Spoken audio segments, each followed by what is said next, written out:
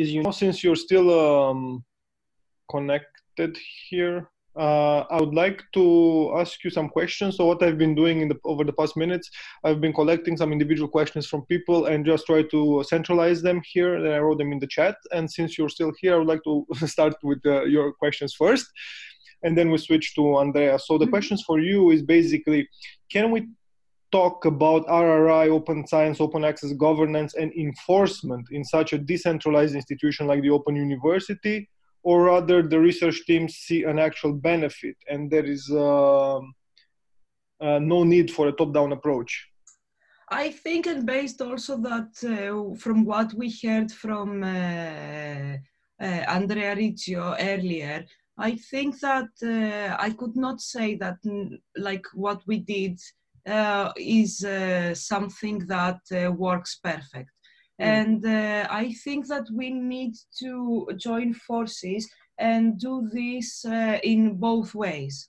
It is true that what we did it is the way that we did it was a decentralized way, and it worked for our case, but it worked for this specific group that we dealt with. And nonetheless, we did not have the opportunity to spread this work with others within the institution. So yes, we managed to do this in a way where publishers could get benefited, researchers could get benefited, but then we are missing the researchers from our own institution. So I suppose that this should have been done in two ways. Super, this is very, very good. And it also links with the very nice comment from Katerina below in the chat. And she's talking about the actual institutional change. And of course, there are quite a lot of obstacles, especially in your case, due to the decentralization. But still, it is a very good step forward. Okay, thank you very much, Nancy. I would like to move back now to Andrea. And we have several questions for you. Welcome back. So the questions are listed, as you can see here in the chat, in the sense that what were the main blockers? Were there any conflicting goals in the process? And is RRI enough to solve all the challenges, or something more than that is needed? Oh, thanks for this very easy question. Well, I don't know if I have all the answers, especially about the role of RRI, but what's for sure is that there were for sure blockers.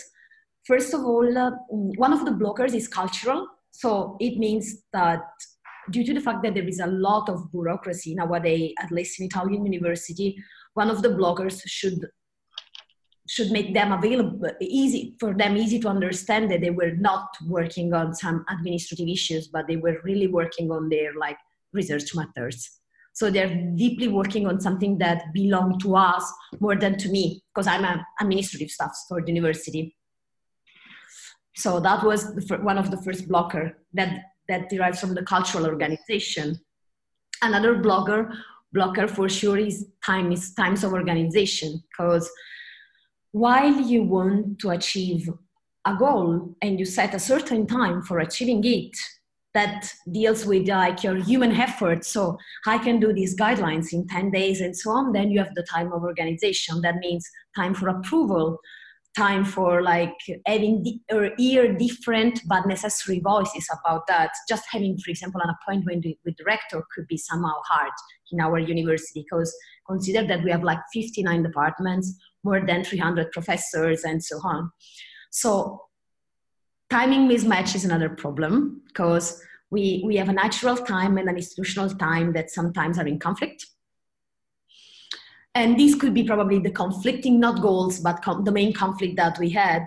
And on the other hand, I do believe that even because we are not supported by our national system, just consider that RRI was mentioned just in one document from our Ministry for University in 2014 during a conference about RRI. So there's not a national system supporting us in doing that.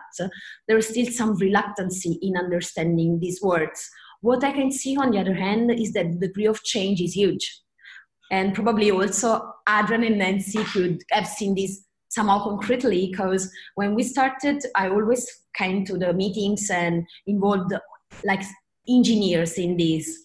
And I was sure that in the first meeting, they were looking at me puzzled, saying, come on, this is a lot of unuseful things. And day after day, year after year, now they are somehow committed and they are the best evangelists of RRI we could have. So that's more or less what we can say in terms of bloggers and conflicting goals. On the other hand, well, RRI is not enough. RRI for sure is an important part, because one of the main assumptions of our experiments and in general of it for RRI is that science is in a big crisis in this moment, an institutional crisis, because years have passed and all these big institutions are in crisis. So we do need to recover like this crisis of trust that we have, for example, towards citizenship. And we should do several different things to achieve this. One of these could be sure working on responsibility in a broader sense. So for example, working on societal engagement, because people are more and more stimulated to contribute by, for example, on social networks and so on. So we have to take like the good part of this attitude and transform it in something that could support trust in institutions. That's one of the examples. But for sure, RRI is not enough. But if we see at RRI in a broader sense, and not only according to a list of 5 keys, but a way of behaving,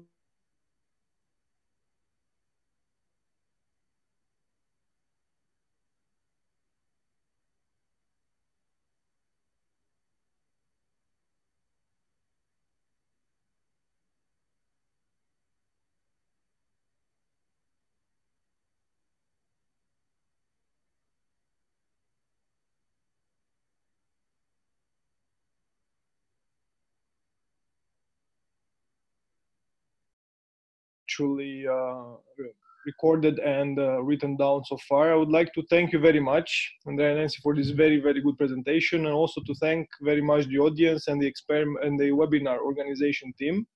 And I would just like to mention that all the recordings and the presentations will be made available on the Foster platform. So the link is basically down here in the chat. So everyone who is interested, of course, you can share this to your entire network. So Thank you very much to everyone. Wishing you a very productive year, and keep in touch with us and with all the RRI and Open Science work. Thank you very much. Bye. Join the conference. Final spot. Thank you. Bye. Bye. Bye. Thank you. Bye.